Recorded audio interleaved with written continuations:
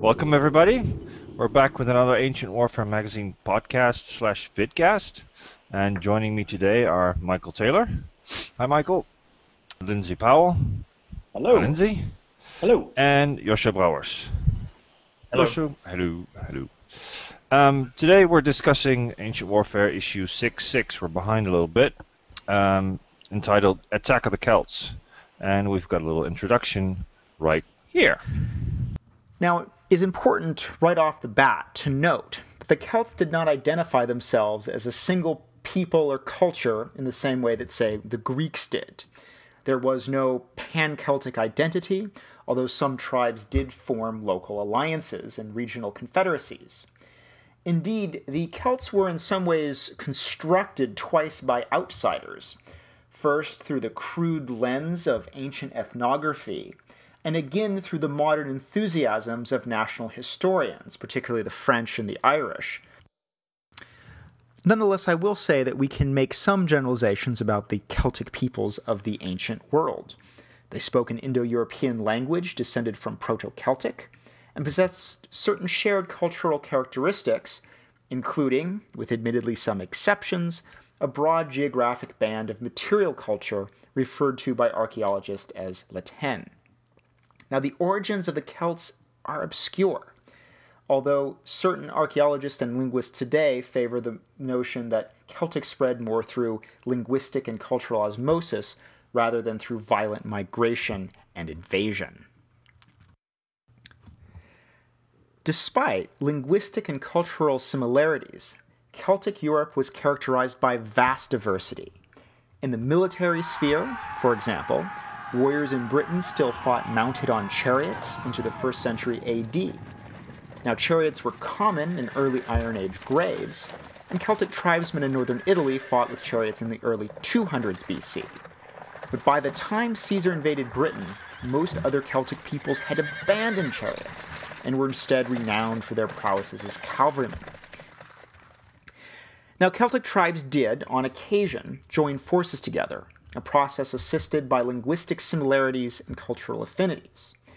In the 220s BC, for example, the Insubres of northern Italy recruited a large number of Gallic warriors from across the Alps to aid them in their fight against Rome. Now, before we delve into the podcast, I want to consider 3 ways of looking at the Celt in the ancient world. The first is the Celt as nemesis. The second is the Celt as mercenary. And finally, and perhaps most importantly, we should consider the Celt as victim. Now, certainly, the Greeks and Romans of the Hellenistic world viewed Celtic peoples as terrifying barbarian opponents. 2 historical events lay at the heart of Mediterranean fears. The most dramatic was the Celtic invasion of Greece in 279 BC. Prompted by a major migration of Celtic peoples, these invaders defeated and killed the king of Macedonia, Ptolemy Ceraunus, and inflicted significant destruction before crossing the Hellespont and settling in central Anatolia. That being said, the primary modality of Celtic warfare in the Mediterranean came not in the form of invasion or raiding, but through mercenary service for the more politically and economically advanced states to the south. Finally, we should consider the Celt as victim. While stereotyped as vicious warriors, Celtic people often found themselves the victims of horrifying depredations. Grim admiration of Gallic suffering is on display in perhaps the most famous Hellenistic sculpture, the Dying Gaul, in which a mortally wounded, nude Galatian warrior lies supine, stoically waiting for death to overtake him. Its companion piece, the so-called Ludovisi Gaul, depicts a defeated Galatian stabbing himself with great bravado, having already slain his wife. He chooses a noble death before enslavement. But the sculptor chose to highlight the patient suffering of the Celtic victim over the barbarian terror of the Celtic menace.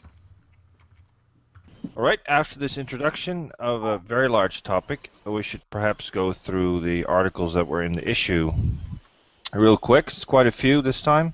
Starts, of course, with a historical introduction by, surprise, Michael Taylor. We have an article about the Boudiccan revolt, and specifically our Roman sources for this revolt. Then we go to the defense of Iron Age British fortresses by Lindsay Powell. But then we have an article by Arnold Bloomberg about Celtic warriors fighting for Carthage in the Second Punic War. We have, of course, we had to go there after 6 years of ancient warfare. We have the last stand of Vercingetorix at Alesia, with a really wonderful, I have to say, very popular centerfold picture. And then we have a Celtic defeat at Delphi by Eric Anderson, an article about the sculptures from southern France. A big topic, the Celts. So after this brief walkthrough of the issue, we can perhaps start our debate by going back to the questions that Michael posed in his video introduction, namely the three roles or the three aspects of the Celtic warriors. First, the Celtic menace, then Celts as mercenaries, and finally the Celts as victims. To start with the Celtic menace, probably the best known role aspect of the Celts. Michael, you want to elaborate on that a little bit? Yeah, I mean, certainly when you look at the ancient sources, they treat the Celts as primarily this very, at times, monstrous, dangerous threat. And it's interesting that this is both in the Greek world and the Roman world. The Celtic sack of Rome is sort of a fundamental to Roman myth history, and Celtic incursions are very much feared through a lot of the early Republic. And then the Celtic sack of Delphi, an invasion of Greece, which very few people see coming. So it's a very sudden and it seems quite significant and devastating invasion. This also becomes fundamental for, in the Hellenistic world, treating the Celts as this other that needs to be defeated. So if you're a Hellenistic king, one of the ways you prove that you are capable of defending your realm is you find some Celts and bash them around a little bit, and then celebrate that victory. So for both the Romans and amongst the Hellenistic kingdoms, there's a lot of state propaganda related to defeating the Celts, and of course, perhaps the most famous piece of propaganda is Caesar's Gallic Wars, where he proves that he can triumph over this traditional menace or enemy. Yeah, taking up that theme, the impression I have, being a Celt myself, being from Wales, is that, in a sense, that the one characteristic that the Celts, as a community, a very loose-knit community, because I think the one thing is the Celts are a product of the classical imagination, the Greek and the Roman imagination. As the article introducing the magazine says, the Celts themselves didn't call them that. I mean, the Keltoi, Kelti, whatever, were whatever their tribal names were, and they formed alliances and they bickered with each other, and sometimes they maintained a sort of stalemate peace. But in the sort of classical Mediterranean imagination, they were a menace because they probably were not understood. They were the typical barbarian. They spoke a language or languages which were nothing like their own. And I think they probably understood that they were technologically advanced, but they represented a sort of force for chaos. They didn't live like other Mediterranean peoples in organized towns with grid streets and so on. Well, a lot of them did, but that didn't suit the Roman imagination much. And I think that when Julius Caesar goes out and beats the Celts in Gaul, he plays that up because he's, in a sense, he's dealt with the Al-Qaeda of his day. He's taken them out. Of course, they aren't eliminated completely because, as I discuss in my own book about Drusus, the whole chunk of the central Alpine region going into southern Germany and northern Italy was itself a Celtic stronghold. The Rheti, the Norici, and so on were themselves Celts. And it took them another 50, 100 years to conquer them. So they were sort of an ever-present menace for quite a long part of the Greek and the Roman history. And I think it comes down to that they had formed in their imaginations this terrifying barbarian figure. And no doubt when they carved that statue of the quelled Gaul, there must have been a sort of wry smile that was how they liked to imagine that they would always one day be. And it was perhaps fortunate for all those conquering Romans that they managed to find new Celts for a couple hundred years. Because, of course, after Caesar, you're right, yeah, Augustus finds them and the Alps, and then Claudius has more luck, finds some more. He just has to go overseas. Well, they become a sort of convenient scapegoat in a sense for lots of ills. Yes, you can pick on them and you can beat them up, and they seem to give you a good fight. And precisely because they're not terribly well organized, I mean, they can be overcome. Witness the conquest of Celtic Britain. Interestingly, though, that there are times when they do form unions. I mean, look at the Cimbri and the Teutones, for example, at the time of Caius Marius and Sulla. That was a shocking defeat for the Romans at Aquae Sextiae, finally culminating in Vercellae, which we've covered in another issue. So, they gave the Romans and the Greeks a run for their money, and I dare say that when they could finally eradicate them, if that's a possibility, but more actually assimilate them, that there was probably a national sense of achievement. I think certainly the theme of Celt as menace is directly linked to the other theme of Celt as victim, that because Celts are constructed as this really terrible barbarian other, the Greeks and the Romans do terrible things to Celtic peoples, who in some instances are not really actually able to defend themselves, simply because that's how you treat this awful menace. Perhaps not completely dissimilar, say, to the ways that in the 19th century United States, Native Americans were constructed as these sort of ferocious and at times savage warriors, and this helps justify going in and killing them or driving them off and taking their land. So in some ways it's very unfortunate for the Celts that they were perceived as so terrifying and terrible. It leads to a lot of Celtic suffering and misfortune. Well, taking up that theme, Michael, I was interested in the introductory piece that you were talking about how the Celts were presented as basically bashing brains of children and this sort of thing. And I actually found that again within the context of the Rhaetian-Norican War, and it does seem to be a sort of stereotype that these people are beyond the pale of civilization. They are that devoid of morals, if you will, that rather than do the decent thing and surrender and become one of us, what they do is they will smash their own children against rocks, and their women will, slay themselves, and will even try and seek people who are, I think it's pregnant women particularly, so that they can, they can be ended. So it again plays to this idea. It's almost a sort of, dare I coin a sort of a Halloween image of another people. It's a fantasy, really, they've created.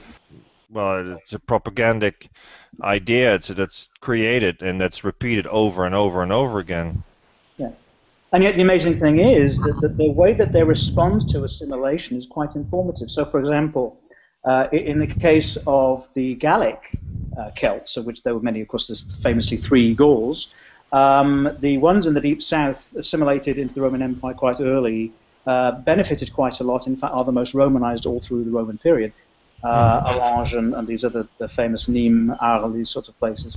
But for the further north and west you go, particularly the west you go, the more difficult it becomes to import and impregnate the culture there with the idea of urbanization, settled towns, villas, and this sort of thing. It seems to be in the center of the country and going north that they have more success.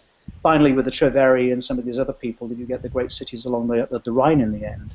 And then when you get to, for example, Britain, again, there's very, very different adoptions of the Roman way when you get there. So there's some evidence to suggest that the Romans were already active well before the Claudian conquest in the south of Britain. And we've seen, for example, recently in Silchester, that the proto-Silchester, the Verican Atrebatic Silchester, in fact, was probably a gridiron town. Very sophisticated, probably square post buildings, something that the Romans would have recognized, in fact. And what is indicative is, therefore, certain of the nation states, if you can call them, the nationes, were akin to and more able to assimilate a Roman way because they'd been exposed to it. And then you get the other ones, for example, like the Brigantes, the Silures, the Orduices, and so on, and the Noni in far northwestern and Welsh Britain, who decidedly say they're not going to be assimilated. And in fact, there's quite a lot of evidence that says once you get outside the forts and the Roman towns, there are fewer villas, and in fact the Celtic lifestyle continues for centuries. I think what you have there is perhaps a couple things coming together that maybe blur the image. Of course, on the one hand, you have I think we've discussed this before. Certainly been arguing in ancient warfare, and of course in Edge of Empire before, that in the Roman idea, the further away you go from Rome, the more barbaric, wild, and untamed the landscape will get, and therefore the people are. So logically, Celts who live close to the Mediterranean are a lot more civilized than Celts who live further away from the Mediterranean. But the archaeological evidence actually to some degree supports it. So there's a famous town at Bordeaux, for example, which the Roman town surveyors laid out, which was never occupied. There is archaeological evidence for it, but then that's probably the other aspect, is that the towns for instance, in southeastern Britain would have had a much would have been much better located for early trade with Gallic France. It's just their trade communication play an enormous role in the spread of civilization, or certainly of Romanization as well. Mm-hmm. So therefore, towns like Londinium along the Thames is much more easily reached than some fortress out in the sticks in the northwest of Britain. But I think there's another dimension to this, which I think is that there is a robustness to the nominally whatever it's called Celtic civilization itself. I mean, these people were very advanced from a point of view of law and culture, art culture, manufacturing of, for example, weapons. I mean, they do some of the most exquisite metalwork in the ancient world by any reckoning and comparison. But I also think that they have a robustness which means that they don't need anybody else really to copy. That they are independent-minded, and for example, the Brigantes in the further north are an indication of that. Even when the Romans are there and they have to basically militarize most of northern Britain and Wales, and there's lots of contact, assumedly, you find that really into the 70s, 80s, and even here, I think at the time of Septimus Severus, I think there's supposed to be a Brigantic uprising. There are clearly communities which refuse, point blank, to be assimilated. And I have to say that's probably because whatever they saw in this other culture, they didn't want to be part of. I would like to do 2 points, basically. First of all, the victimization. One of the things that the Celts are portrayed as stereotypical barbarians, of course, but they're also portrayed as nobles, in the sense of noble savages, like you also had with the Native Americans, for example, at some point, because just beating an enemy that has no redeeming values at all would be not quite an accomplishment. That's one thing. It comes forward in the articles. I think I just want to mention it in the podcast also. And the second thing about the cultural standards of the Celts, that's something that I think the introduction does very well in making clear that there is no big monoculture as far as the Celts are concerned. And also the metalwork, I find a little problematic to say that Celtic metalwork is very good, because it's very dependent on specific times and places, and a lot of the metalwork is actually Mediterranean inspired for the most part. Because also, for example, the famous Gundestrup cauldron from Denmark, that's probably Thracian import, they think now, rather than Celtic. Okay, I may concede some points on that, but again, you've kind of, in a sense, countered the point yourself. That's the current thought, and it'll be changed next week by somebody else who's got another thought. And yes, it may be context-driven. So, for example, Llyn Celli in Wales, where you've got evidence of people throwing things in lakes, which is to be a very Celtic thing to do, clearly locally made, and there was no Roman influence because it was so far away. So I think what you do see, there is an amazing skill amongst certain people who are very highly regarded artisans in their community. Well, so far away is not usually something that can be brought forth as an argument. I think if you look at the famous princess's tomb, I think it is in Vix in France, that has a Spartan 6th century cauldron there. All right, well, let me throw this one at your back of it, because we're getting into some meaty stuff, and this is good. One indicator would be, for example, coin hoards. The interesting thing is, if we take Britain as our example here, coin use is common amongst the Cantiaci in Kent, all the way across the southeast through the Trinovantes, the Atrebates, all the way down the Dumnoni, even Corioltavi up in the north. But once you get past that, there are no coins in Wales. There are no coins north of the Brigantes. There are no coins north of that. So there are parts of the world which do not have those, and coins are very transportable. They're very desirable, and they're so desirable that these Celtic peoples mimic them. They copy them. They even use the Latin alphabet. So I'm saying that the Welsh tribes, and I speak as a Welshman, for whatever reason saw no value, don't have any, don't intend to use any, and in fact when the Romans arrive, resist. They don't want to be part of it. Karatakos is in fact, he ends up by rallying the Welsh tribes in an attempt to, and that's why I say I go back to this idea of a robustness of Celtic culture, or some of them anyway, that are not at all impressed by Mediterranean culture. There's nothing that they want. I think that's where it is important to just emphasize the utter diversity of the Celts.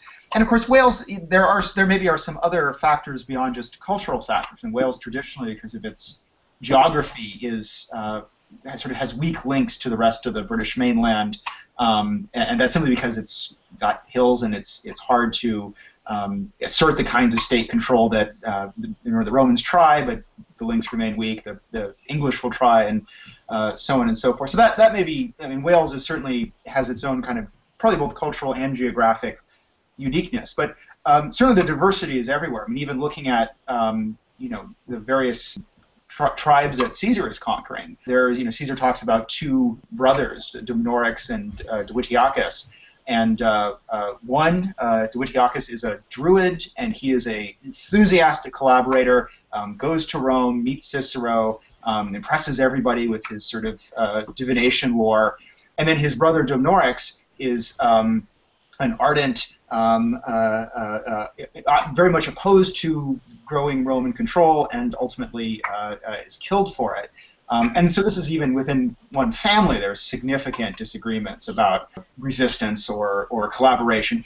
And certainly, many Celts do choose collaboration and do like some of the kind of things that the Romans have to offer the Celtic nobility. I think that's just where the diversity is kind of a key word with the Celts there.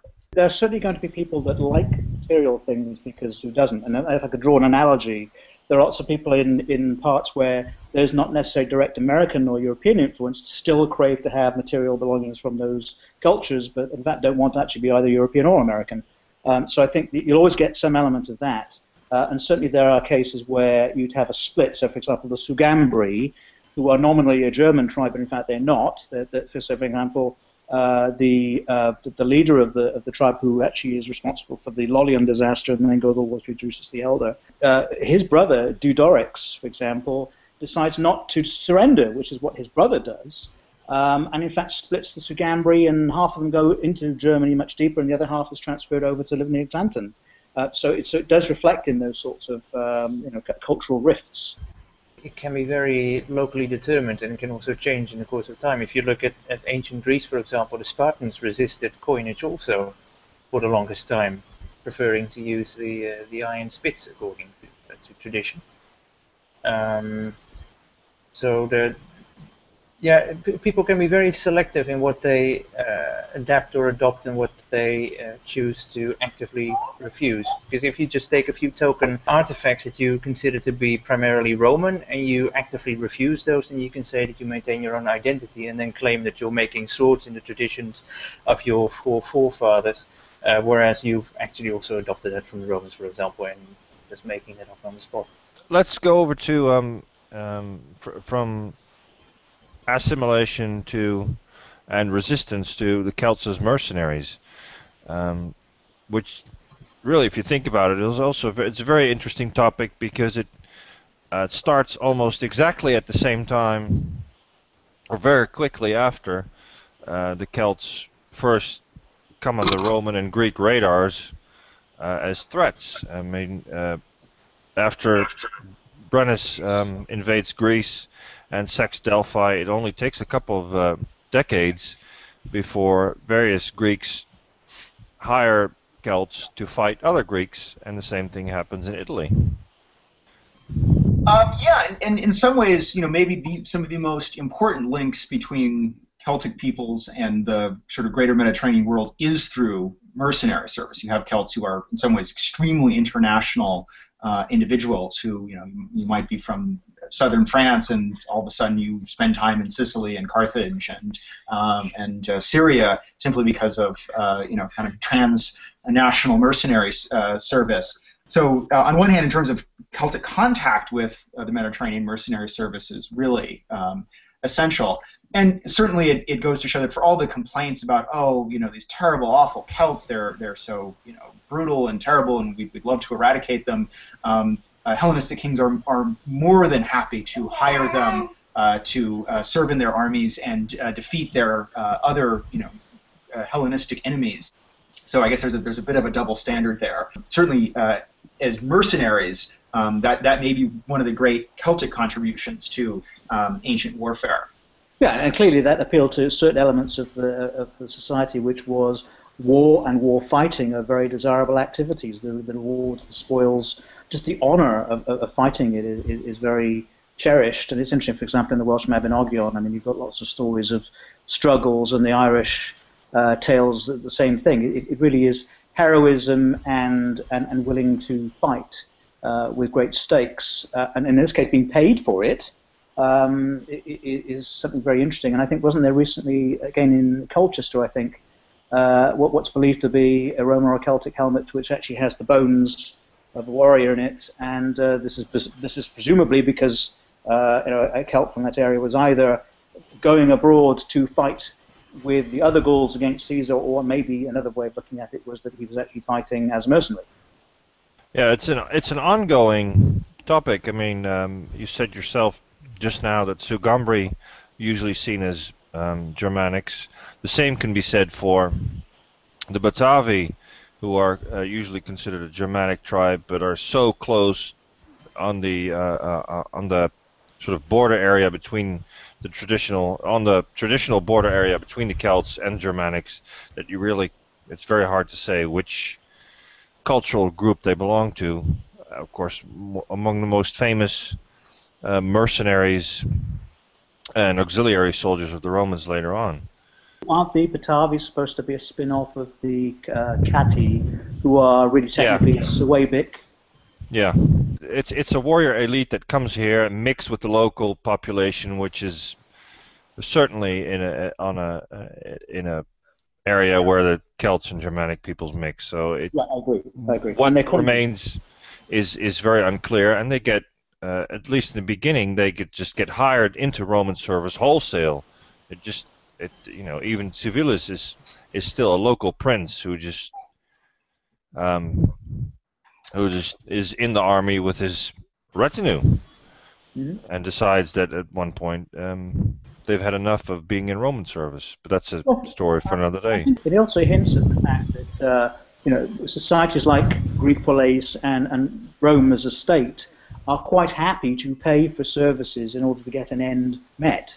There's no particular pride in this. It's a business transaction. We'll pay for your bodies. You go fight for us, and you'll join our allies, our Solkii, and we hope we'll win with the additional strength you bring. Yes, and it can be, in fact, very very advantageous to do so. I mean, look at the pride at Mons Graupius that one group of Celts, if we consider the Batavi Celts, defeats another group without any losses in Roman citizens. As Tacitus famously says. One of the biggest employers in the Western Mediterranean is, I guess neither Greek nor Roman. Carthage is actually huge, hires lots of Celtic mercenaries from both Celtiberian regions in Spain, France, and Hannibal's strategy really rests on recruiting Celts from northern Italy once he's crossed the Alps. So Carthage may be actually one of the most prominent employers of Celtic mercenaries, but certainly in the east, particularly the Celts who invade Greece and Delphi in 279, cross over the Hellespont, and then end up in what is now referred to as Galatia. Those are some of the primary mercenary hires for the eastern monarchs, in particular the Seleucids. Make heavy use of these Galatians, particularly because they're close by, they have a warrior culture. I'm not sure that's a bridge to Celts' victim, but perhaps a better segue is a famous statue of a Galatian mercenary being trampled by an elephant. And that's the same era where, you know, the Celts become well-known mercenaries everywhere. That we also get the first statuettes and big statues of the dying Gauls. Mm-hmm. Yeah, so I guess in the introduction talked about these famous, some of the most famous pieces probably of Hellenistic artwork that there is, the Dying Gaul, and actually part of a larger statue group, and made in Pergamon, another Hellenistic kingdom where that dynasty established itself by going out and bashing around the Galatians a little bit. And this says, okay, I'm fit to be king, and so. Presumably these statues, again, I don't think it's entirely clear, but it's generally believed they commemorate this Gallic victory won by the Attalid kings. But it is interesting that it does not portray the Gauls as sort of savage monsters or orcs or goblins. They're portrayed as these rather quite, as Josho mentioned, noble savages, willingly accepting their fate and their wounds and their death. So it is interesting that it's in some ways a Hellenistic acknowledgement of Celtic suffering, of which, of course, there was quite a bit. The Celts oftentimes are on the losing end of a great deal of Mediterranean warfare. And on the other side of that, which the other side of that particular coin, I think, is that, for example, how the conquering nation just simply catalogues it. So, for example, La Turbie in the south of France, which is the great monument which was built around about 7 BC, it's the period, it's the full stop in the conquest of the Alps, and it lists, I think, about 60 tribes. I think Pliny, in natural history, I think, rattles them all off. And it's like, here we go, all by name, they're all catalogued, and so it's all done, wrapped up, finished. And then, is it Orange? I can't remember, there's a Roman arch, which again shows piles of arms and shields and so on.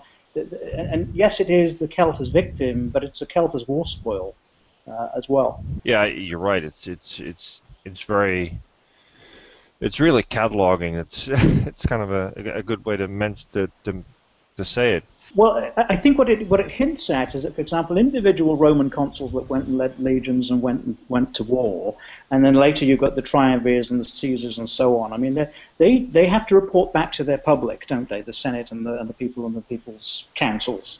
And what they love to delight in is that they have the roll call of, Pompey has conquered all these people and set up all these cities and all this wealth and all this plate and money I've brought back. And it appeals to this sort of Mediterranean mentality. I think it would have been a little bit foreign to the Celtic mentality because they tend to be more individual rather than this sort of somewhat more monolithic state. But it suited their temperament to be able to say, as we go expanding across the world, there's this like a vacuum cleaner-like approach to just taking these people in. And of course, then what we're left with is this list of people. Very often we don't know where they are because they're obliterated at that point. They're expunged.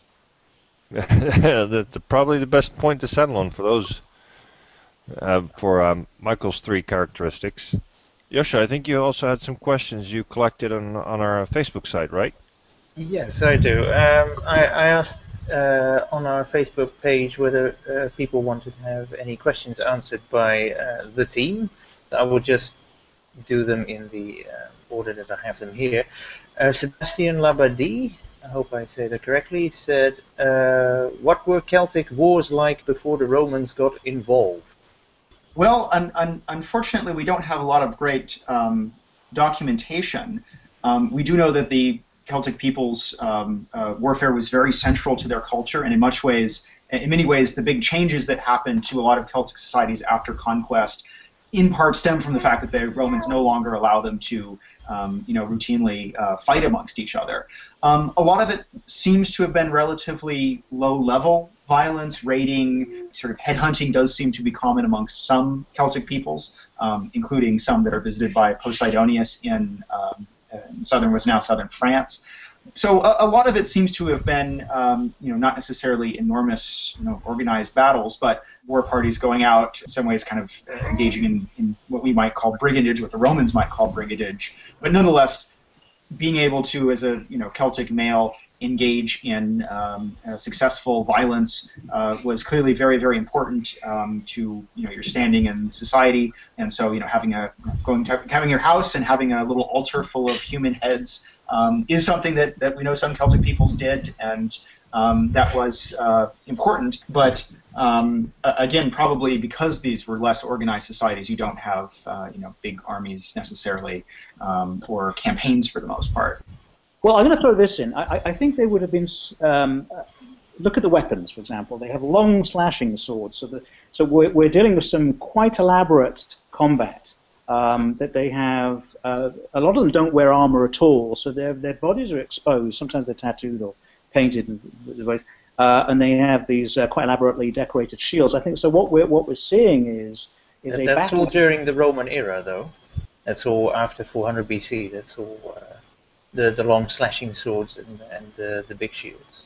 Yeah, the sort of Latin 1 or 2 sword tends to be pretty short, about 2 feet long, and then there's by Latin 3, I think you get the big, what we think of as a big Celtic broadsword. Well, let me ask you the question then. Why did these swords get longer? I mean, what's interesting is that the Roman legionary seems to have fairly consistently fought with the short sword until much later in the Empire, and the Greeks, of course, had their particular style weapons too. But why did the Celtic weapon evolve to being a longer broadsword then? And obviously that's where it's hard to say. It may imply, again, a kind of looser form of infantry, where you actually want a longer sword because you are not fighting in any kind of really rank and file or tactical organization, and you're just going around slashing. It may also be the fact that the sword is a status symbol, perhaps somewhat akin to sort of locker room envy, just got longer, not necessarily for tactical reasons, but for display regions. The bunch of chiefs walk into a longhouse, and everyone wants to have the longest sword. What you can characterize the pre-Roman Celtic warfare like, basically, is like what Michael said, skirmishing and probably raiding for cattle and that sort of stuff, more the kind of status warfare that you see in simpler, less complex society. Hans-Dieter Bader asks, I would like to hear what the team thinks about links between religion and warfare amongst Celtic people, especially in the later Laterne phases. Is Roman propaganda again tainting our views? I think he's thinking specifically of an incident in Caesar's Gallic wars where they burned people inside an effigy, if I recall correctly. I mean, there is a good deal of evidence that we talked about the Celt as menace, and it's a topos, it's a trope. There is some evidence that Celt at time provides some pretty good ammunition for these kinds of tropes, because their human sacrifice does seem to have been a part of some Celtic religions. Again, not negating the diversity of the Celts, and an aspect of, again, headhunting is an aspect of Celtic warfare. Certainly, just as with the Romans, we would imagine that religion is quite closely linked to war and violence. We do suffer a bit from the fact that we just simply don't have great evidence for the particular content of a lot of Celtic religious beliefs. And I suspect if you just project back into the ancient warrior's mindset, and I actually wrote the introduction for one of the issues where religion was the theme, what was very evident to me across all Greek societies, across Roman society, and I'm going to project, and I'm treading on thin ice here, but I'm going to project against Iron Age Celtic societies, an idea that there is a spirit world which is taking place in parallel with our current living world, and that the gods intervene, and that, for example, you can do things to placate them before you start the battle. There's a certain element of, well, when you're in the thick of battle, it really is in the hands of the gods. And at the end of it, who survives then, thanks their gods with spoils and trophies and so on. And those who fall are assumed to then be taken care of by the gods. So I think there's an idea that the spirit world and religion envelops everything that the warrior does. I guess maybe it might be time to finally say the D word, druid, even though that I think can be very dangerous. Certainly through Caesar, who does seem to have a druid as one of his sources, we do get some insight to this particular brand of Celtic religion found in parts of particularly Gaul and Britain. We don't have much evidence that they're druids anywhere else. But interestingly enough, one thing about being a druid is if you are a druid, you are excused from warfare. You don't fight. which is very different from, say, the Romans, where Caesar is conquering Gaul as literally the Pontifex Maximus. So that's a somewhat interesting idea that there are groups of Celts who see certain forms of religious practice as being separate or antithetical even to people going out and being warriors. It's interesting. The parallel I was going to say there, Michael, in Israel, I believe the ultra-Orthodox Jews also have basically an exception that they don't have to join the army, which is something that the Israeli societies are now trying to change. So even in that society, very ancient tradition, there's an assumption that ultra-Orthodox people don't need to fight. Yeah, now that being said, we also do have some evidence coming from, and this is coming from Tacitus, that Druids are involved in resistance to the Romans, and this is a very kind of dramatic depiction of the Romans storming the island of Mona off the coast of Wales, and supposedly the Druids are there on the beach as the Roman assault boats come in, and they're doing what, for the Romans is a bunch of hoodoo voodoo. Now again, this is a probably pretty dramatic and probably embellished account, but there is some evidence that for at least this element of resistance on this island that some Druids were rather critical in organizing the resistance. Although again, we also know of Druids who are very friendly to Caesar and welcome him and his legions in. So it all depends. But certainly that is one aspect of Celtic religion, at least as for the Celts that Caesar encounters in the 50s BC. Taking up the Mona, which is Ynys Môn, by the way, in Welsh, is I think that recently, probably in the last 5 years, archaeological evidence was uncovered, which, if I got this right, was bones of children, I think, or young men, and the interpretation given is that at that time in 59 AD, with the Romans basically cornering them, that they're basically people who are starving, they're in a very stressed state, and what they have to do basically is perform a sort of human sacrifice at this point in an attempt to placate the gods to try and turn the tide for them.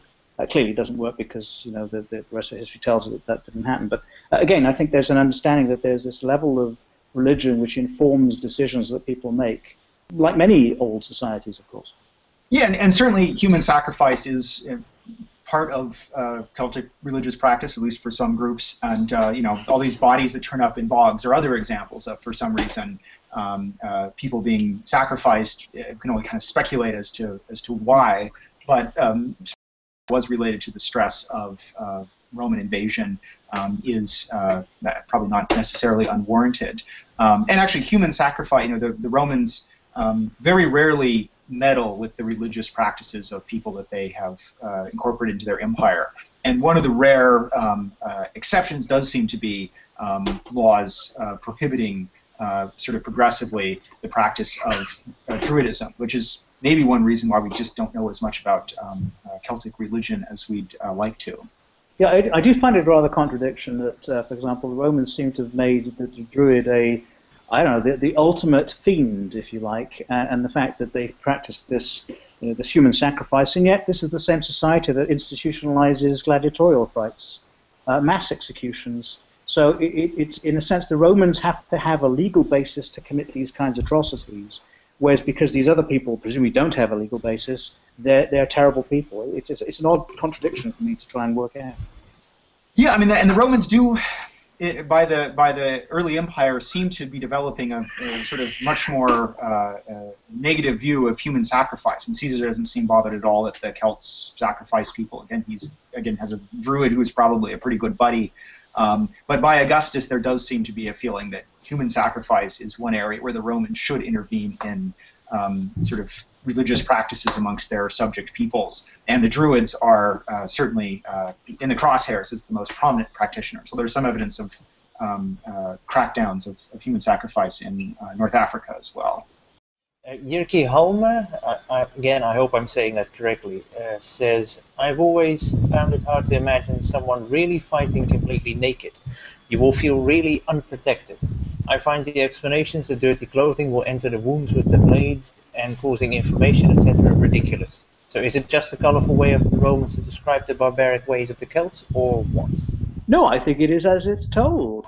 It's interesting, for example, as a reenactor. I mean, one thing that I would get a lot of fun out of it is, of course, is rebuilding and wearing ancient armor, but it does have consequences. It restricts you in certain ways. The Roman armor is designed to be so that it fights in formation with other people who have the same kit largely. I think in Celtic society that there's, again, we were talking about this religious thing.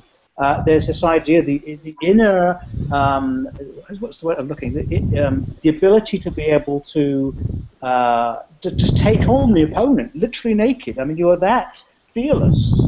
And I think that in its own way is intimidating the enemy. My God, the man turns out bollock naked on a battlefield, ready to fight. And if I can draw an analogy, apparently, I think it was during one of the early modern wars between Iran and Iraq, you had the Iranian troops who had no arms at all, would literally walk into the battlefield against Iraqi soldiers who had guns. And all they had basically was a promise of an immortal life. And they apparently, they did this. So I'm quite prepared to believe that there would be certain warriors who would be quite happy to fight naked. The sense of I'm looking for a word. Invincibility. Invincibility. Thank you. That's the word I'm looking for. That's the word you were looking for. Yes. Of course, they were very, very forward-thinking in the sense that they thought it was very easy for reenactors to copy. Yeah, unfortunately, most reenactments don't allow you to fight naked. It's a bit of a shame. Really. I have actually. There have been photos on Roman Army Talk of people who took their reenacting extremely seriously. I'll leave it at that. Josho, you had another one. Tina Banerjee-Chutem asks something that is already answered on the cover of this issue, I think. Did women sometimes fight in the Celtic armies? The short answer seems to be no. Boudica is again kind of exceptional, but that is kind of part of another stereotype about Celtic peoples, which is their women are really big and tough and almost sort of brutish, and we see that kind of throughout, even in the 4th century A.D., when Gaul has been part of the Roman Empire for centuries and centuries. Ammianus Marcellinus writes about how tough Celtic women are and how they, go and get into fights and beat up men and things like that. So that may be a bit of a topos about the other is, not only are the Celts ferocious, but their women are equally ferocious. But that being said, the evidence for women in the ranks of Celtic armies, I don't really think is there. Well, I'll throw this in then, Michael, because of the two battles I'm thinking of, retelling, for example, and the final battle of Boudica, as it turns out, the women and the children turn up in part of the baggage train, and they put the carts at the other end of the battlefield so they can watch. The idea is that they're going to see their menfolk win the battle and then they'll be able to celebrate, and they're there to cheer them on, in fact. And of course, in the case of both battles, it backfires because, in fact, they lose in the chase. They then block their way, and in fact, it's a slaughter. So I think that women are part of it, but as spectators. Yeah, and of course, some of that is the Cimbri do seem to be, they seem to be a society on the move, so they do have all of these women. But that being said, that also is an observation, for example, that Tacitus makes about the Germans, that the women go and watch their men and cheer them on if they're doing well and are ready to chastise them if they are fighting poorly.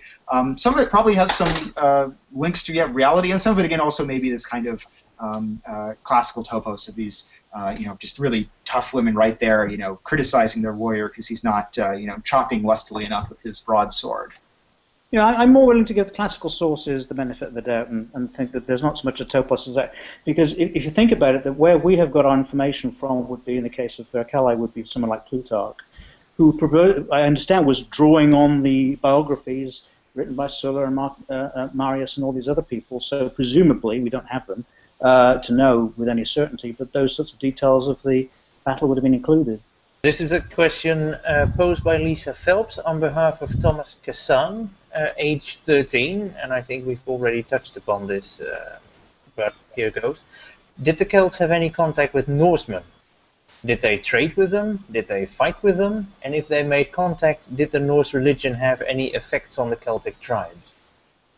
Well, I guess it depends. I mean, there certainly are plenty of evidence of links between parts of Scandinavia and the broader Northern Europe and the broader Mediterranean. This is where the amber comes from, that is traded all the way down across many societies. In terms of the Scandinavians being necessarily what we see as medieval Vikings, probably some similarities. They're all in Iron Age society, not with the same level of organization that medieval Scandinavian society will have.